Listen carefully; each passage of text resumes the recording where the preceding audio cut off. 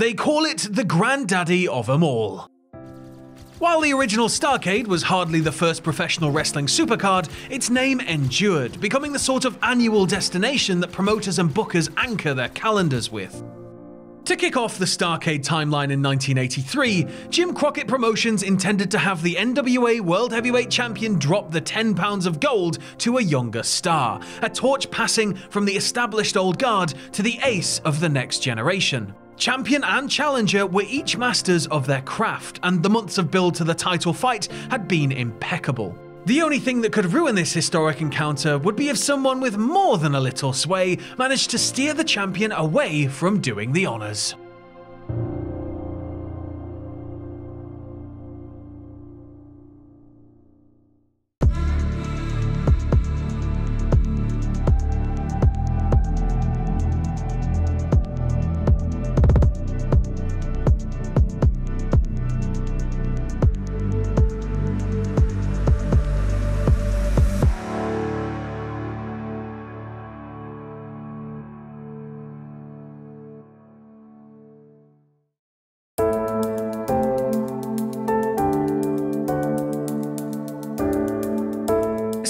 Months before the very first WrestleMania beamed out from Madison Square Garden, Crockett booked the very first Starrcade to be held on Thanksgiving night 1983 at the Greensboro Coliseum and broadcast before a regional closed-circuit viewership.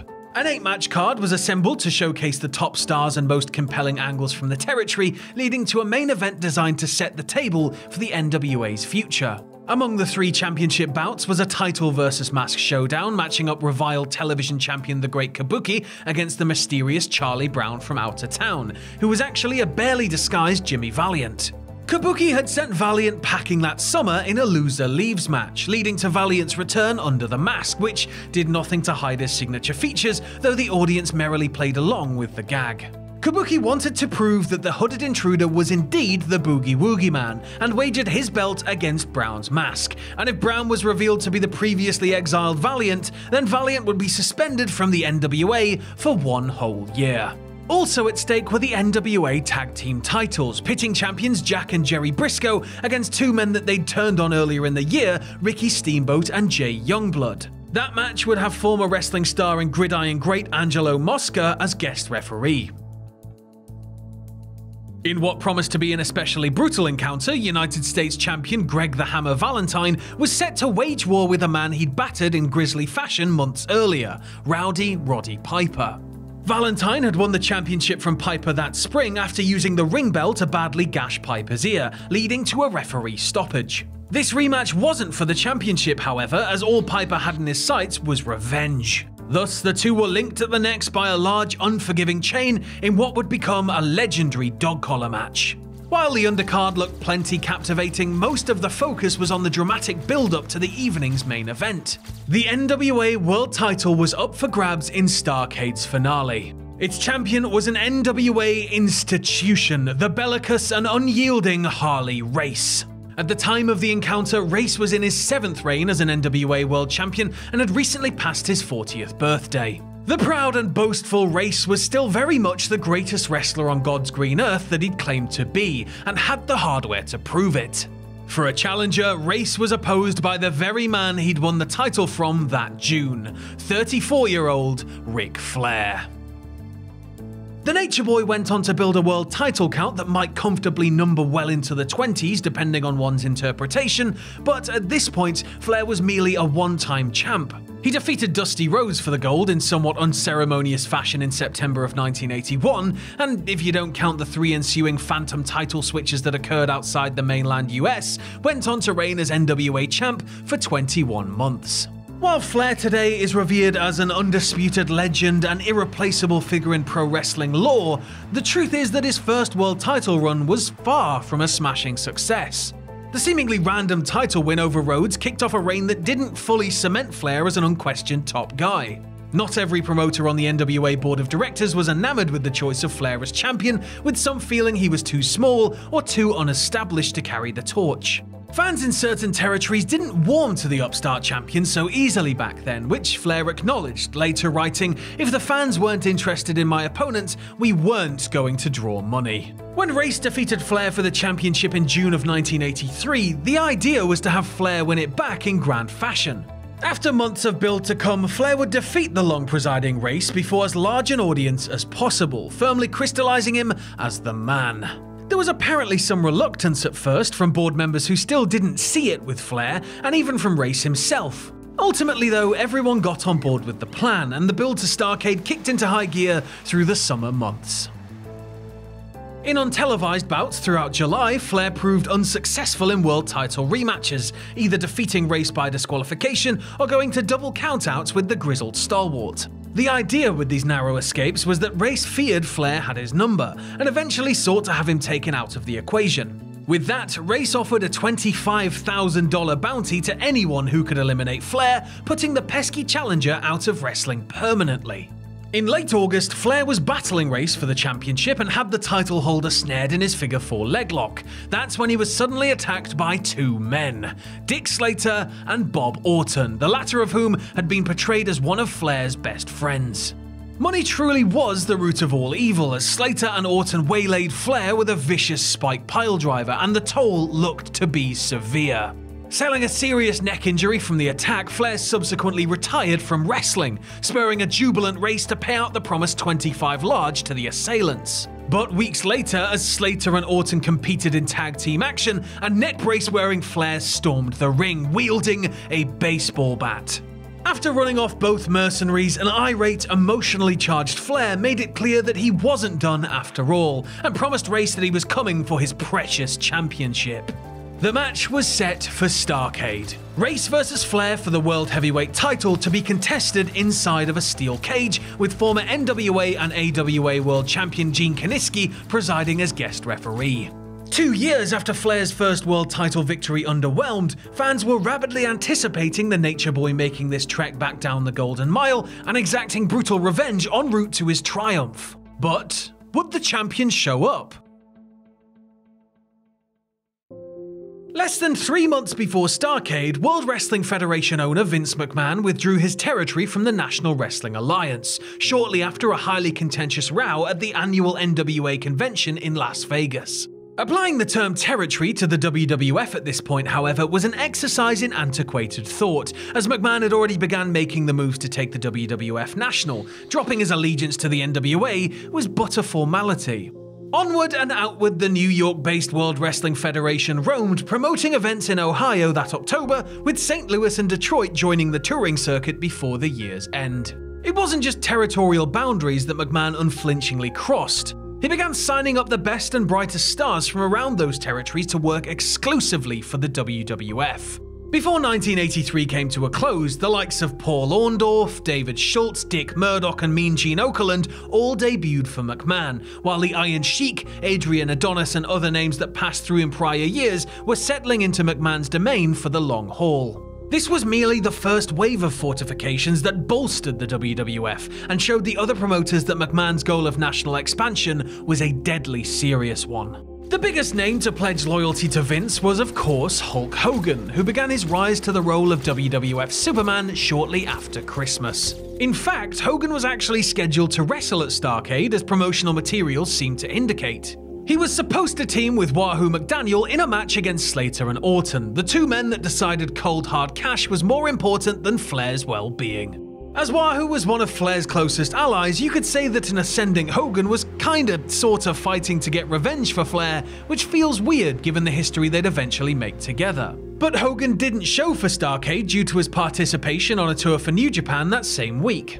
Some say that Hogan was never officially booked for the event and that his appearance in promotional materials was premature, but no matter, he wasn't there and was replaced in the match by Mark Youngblood. Another wrestler on the show would have been much harder to replace, and McMahon damn sure knew it. That's why he had designs on keeping the NWA World Champion out of Greensboro. Sometime amid a battery of title defenses that autumn throughout all Japan and the Florida and Central States territories, Race was summoned to New York to meet with Vince McMahon himself. It didn't take very long for McMahon to lay out his grand offer. If Race skipped Starrcade and brought the NWA World Heavyweight title to the WWF, McMahon would pay him $250,000. As Dave Meltzer later wrote, the plan was for Race to quickly drop the title to the inbound Hogan, who would then win the WWF title, unifying the two belts of considerable lineage. It would have been a devastating blow to the NWA and a masterful gain on the part of McMahon. So much was riding on Race's presence in Greensboro on Thanksgiving night. To legitimize Flair, he needed to beat Race inside that steel cage. There could always be other ways of crowning a new champion, but if Flair didn't win it from the champion himself, the man he'd been gunning for the last 5 months, the effect would have been far less profound. As for the NWA itself, losing their champion to somebody positioned as an aggressive rival would have been a wound that didn't heal easily, to say the least. Though the offer was substantial, and Race at 40 years of age was in his twilight as a main eventer, he turned down McMahon's offer. As the story goes, the meeting between the two had been very cordial, and Race's refusal of McMahon's offer was firm but polite. Some versions of the story claim that both men went to use the bathroom at the same time, and there, Race used the lavatory mirror to illustrate his point of view. When Race asked Vince what he saw in the mirror, McMahon said that he saw Race's reflection. The NWA champion then responded that tomorrow morning he was going to have to get up and look at the same reflection, which told McMahon all he needed to know about Harley Race's principles. Race also reasoned that he couldn't turn his back on the men who allowed him to be a world champion 7 times to that point, nor his business partners in the Kansas City and St. Louis territories. While most accounts of the meeting claim that Race and McMahon had been nothing but respectful to one another, there's another version that paints things in a bit of a different light. Meltzer would write in a 2019 obituary of Race, "Whether true or not, Race claimed that after he turned McMahon down in a meeting inside a public bathroom, that McMahon was so furious he attacked him from behind. Race claimed that he shortly reversed things and it ended very quickly. Once McMahon became so powerful and nobody wanted to say anything about him that might make him mad, since people were always looking for that last paycheck, Race stopped telling that part of the story, although when asked, he would never deny the story either." Subsequently, Race did what was expected of him, traveling to Greensboro to put over Flair in the title bout. Flair contends that the world champion didn't arrive until 5 o'clock in the afternoon on show day, and that there was a palpable nervousness in the locker room until he turned up. Whether it's because his meeting with Vince in New York was well known isn't clear. Flair also adds that Crockett footed Race an extra 25 grand for doing the favor, which Flair doesn't begrudge Race for taking. As Flair later wrote, he ended up with an extra 25 grand and he was still Harley Race. The two went on to have a battle for the ages, which Race feels was only hampered by the clumsiness and poor positioning of referee Kaniski. In the end, the bloody encounter concluded with the 34-year-old challenger catching Race with a diving body press to win his second world title. The finish concluded a night of babyfaces going over in all of the marquee matches, beginning the Starrcade chronology on a high note. With over 15,000 fans accounting for a $500,000 gate in Greensboro and almost $500,000 in receipts from the closed-circuit viewings, Starrcade 1983 couldn't be considered anything but a rousing success. With Flair now on top of the territory, Race bowed out of the Carolinas. He remained active throughout 1984, though many of his matches came in territories closer to home.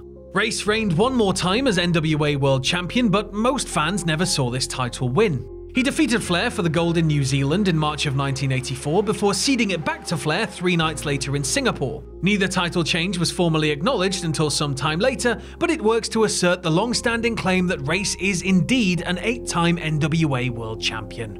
2 years later, Race did wind up joining the WWF. Now 43, he took on the gimmick of purple-clad nobility, becoming the King Harley Race. Though not Race's greatest run in the sport, his WWF run was still rather prolific, working with the likes of the Junkyard Dog, Hacksaw Jim Duggan, and world champion Hulk Hogan before leaving in early 1989. After a brief run in the now Ted Turner-owned WCW, Race wrestled his final match in 1990. He believes his refusal to take Vince's offer, while displeasing to McMahon at the time, actually put himself into a good standing with the WWF boss, later saying, "Over the whole thing, I think it gave him a lot more respect for me as a person. Not in the ring, but just as a person. He knew he could trust me, and he knew that even if we were doing this with his organization, I was not going to double-cross the people that had put all of this trust in me." Though the two sometimes found themselves at odds in a highly contentious business, the respect between Vince McMahon and Harley Race was quite apparent. Shortly before Race's death in 2019 at the age of 76, the ailing legend was in a hospital in Atlanta, and he needed to be transferred via med flight back to St. Louis. However, Medicare didn't cover the costs of the trip. According to Race protege Trevor Murdoch, McMahon stepped in and paid for the flight in full to ensure that Race made it home shortly before he passed. At the time of Harley Race's death, the word respect appeared in an innumerable amount of tributes. His decades of service to the professional wrestling industry, his rare toughness, and his unwavering integrity were fondly recalled by peers, promoters, students, and fans alike. Finding an individual who doesn't respect Harley Race would be harder than finding 1,000 that do. A story like the Starrcade 1983 dilemma seems to best personify Harley Race as a man who gave his word and then kept it. But just how different would things have been if Race had said yes? Does the perception of him and his storied legacy change? Does Flair's career pan out the same way without that signature win? What would Crockett and the NWA do to rectify the title situation? How do Crockett and the NWA recover from losing their world champion to their competitor? Do they recover? The professional wrestling industry may have turned out much different over the near 4 decades that follows, because that's a lot of tantalizing what-ifs for a single business meeting.